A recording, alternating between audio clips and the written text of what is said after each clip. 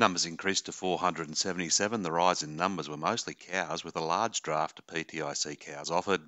Weaners and yearlings were limited, and there was extra buyers operating on the plainer ends of each run. Weaner steers were firm, selling to 332. More weaner heifers resulted in a dearer trend, 230 to 250. The feeder steers lifted 20 cents. Medium and heavy weights ranged between 332 and 341. The limited numbers of heifers to feed were firm, 240 to 268. Trade cattle firm to a couple easier, 210 to 290. Growing steers were 5 cents dearer, reaching 305, and heifers topped at 300 cents.